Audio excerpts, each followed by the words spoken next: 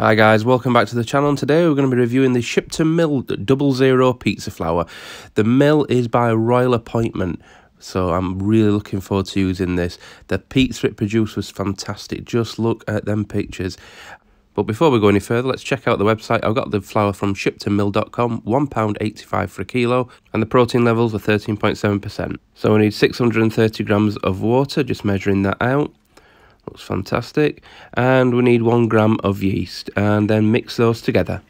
Just as a side note, if you've got instant yeast and you've had it open for quite a while, maybe worth investing in a new can, and then you'll always ensure that you're going to get best results.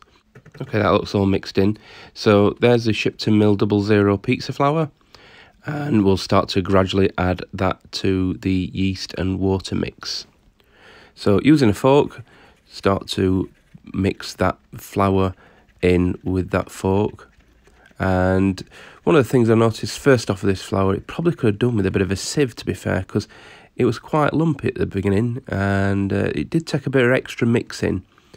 So what you'll notice on this video is I'll be trying to show you those lumps and getting them knocked out, so might be a bit more of a whisking technique required here just to get those lumps out. So if I'm using this flour again, I'll definitely be using a sieve just to make it a bit more finer.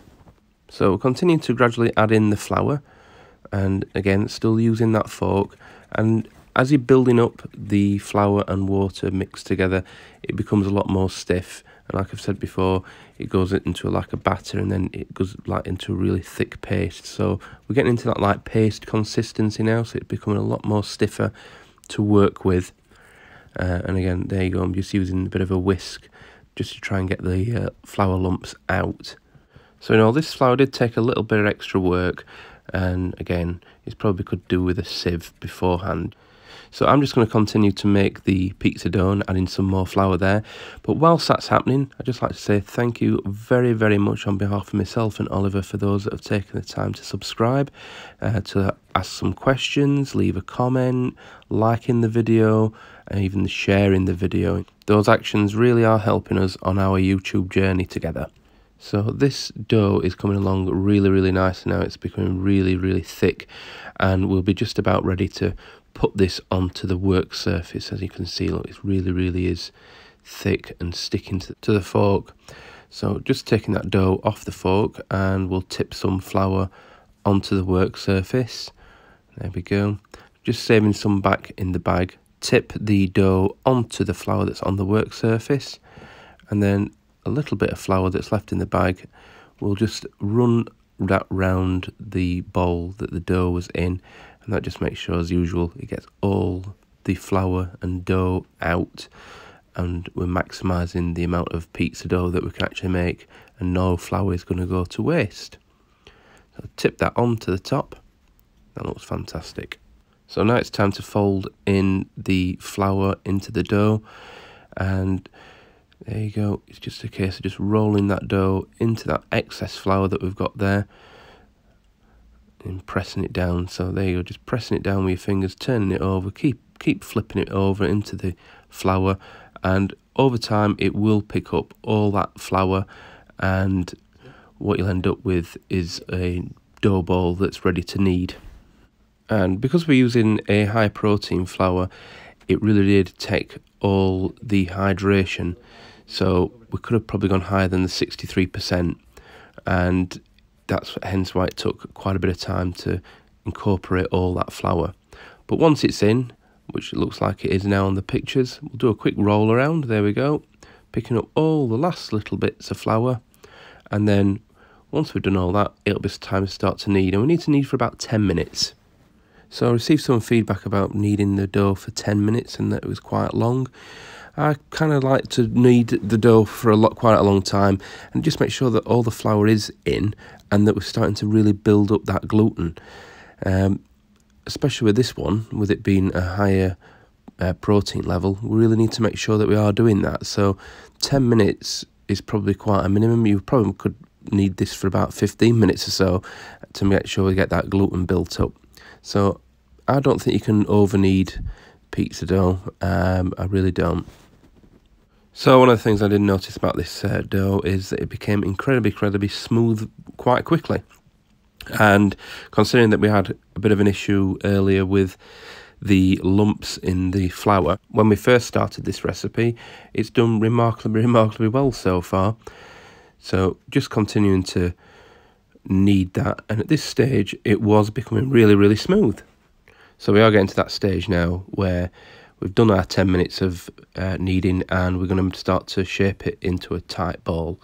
So just shaping that round, and then what we'll do next is we'll cover that up for 1 hour.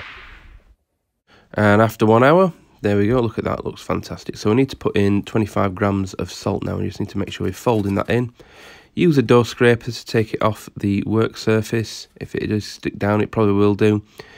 And then we just need to flatten out the dough and then add in the salt and fold it over. And that just makes sure that all that salt's evenly distributed. And that when we come to doing the final 5-minute knead, that we haven't got lots of salt lumps and that salt's nicely distributed in there. So knead for another 5 minutes. It's only a quick one on this, and again that just makes sure that we're building up any added gluten, and it'll just make sure that the dough is really strong, and that's what we need when we start to move into making the pizza. So just a bit more final kneading. So whilst I was kneading this at this stage, I did notice that it was really tight now, the pizza dough, and was quite difficult actually to get it back into shape, and making it so it was soft enough to knead. So just goes to show you how strong that pizza flour is. So after 5 minutes, again, just a couple of taps because it would just come in a bit sticky. We'll shape it into a bowl. And one of the things I really did notice now is how smooth this is. Look at that. Perfectly smooth. So it really is a strong dough, this really is. So we'll pop that back into the bowl, and then we'll cover it with, well, you guessed it, a shower cap, guys. And then we need to let it rest for 19 hours. Here it is before and after 19 hours. So let's get down to it and make some pizza balls. Most exciting time. Let's see what's under the shower cap. And I can tell you now, it looks like it's definitely risen, and we've got lots of gluten and lots of strands in there and lots of structure. Look at that. Wow. This is one of the best formed pizza doughs that I've ever seen. That structure inside there was absolutely fantastic. Not seen that for a long time with some of the pizza flours that myself and Oliver have reviewed. Absolutely fantastic. It's stuck to the shower cap. It's not a problem. It comes off the shower cap quite easily. So 230 grams per pizza ball. Just using a bit of the smaller flour there. Just put up a little bit on the scales just to make sure we're not sticking to the scales. So just need to break off a dough ball of around 230 grams.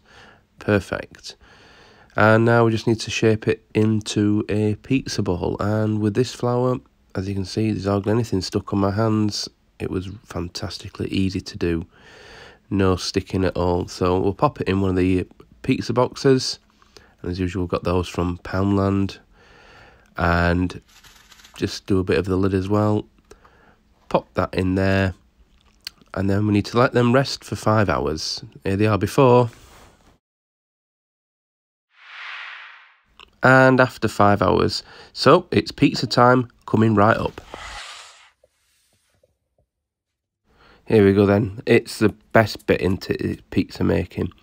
So put some semola flour on the top, and then we'll just gently remove that from the tub onto a bed of semola flour, and then we'll just turn it in there.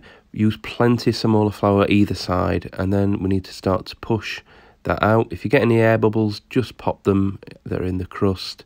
Just stops that burning when it goes into the pizza oven. So just starting to form the base now. And just using the steering wheel method there, and that just makes sure that we get rid of any excess semola flour there. Wipe the work surface down. We're trying to keep the semola flour down there. Reason being is that it does burn in the pizza oven and can give you a bit of a bitter taste if you have too much on there. So that's the base formed. I'm using the Mutti Classic sauce today, and it really tasted fantastic. As always, it's my favourite. Bit of the grated mozzarella on there, and then we're going to pop some pepperoni on. And again, I'm using the Sainsbury's pepperoni. And this is Oliver's. He likes Serrano ham, but he prefers his to be cooked. I know that's not to everybody's taste, but that's his choice. So just putting on some fresh mozzarella now, just filling in those gaps, just 1 or 2 pieces, and just making sure that's dry. And then onto the peel, and then we'll take that off to the oven. So into the oven, 400 degrees on this, and this is no editing on this bit. This is all shot in real time, but we've just slightly speeded up the images. So we're going to go in with that turning peel, and we're going to do the usual turn it 180 degrees, and you'll be able to see that what was at the back of the oven is now at the front, and that crust is nicely cooked. And you know, you just wish you could have smell-o-vision. I've said it several times before, but it would be a great thing in this sort of thing, because this pizza smells fantastic. So just turn that to 90, and then we'll turn again another 180. And look at that pizza, it looks fantastic. Let's get it on the chopping board. And as we're putting this video out over the coronation weekend, just thought I'd have a nice Union flag there. So looking underneath, looks fantastic. Let's open it up. Look at that. Oh, mouth-watering. We'll give that a turn, and then we'll just cut the other side open. And then what we'll do is we'll open that crust up. This pizza, by the way, tasted fantastic. The dough is soft. The base was beautifully cooked. And I've got to say, Shipton Mill flour, for the price that you pay, it's worth every penny. And this is one of my favourite flours that I've tried so far, and I would advise give it a go, this one. I really, really would. So, did you like the video? Please leave me a like if you did, and leave me a comment if you've used this flour before, if you've got any questions. But all I remains to say is bye for now, and see you in the next time.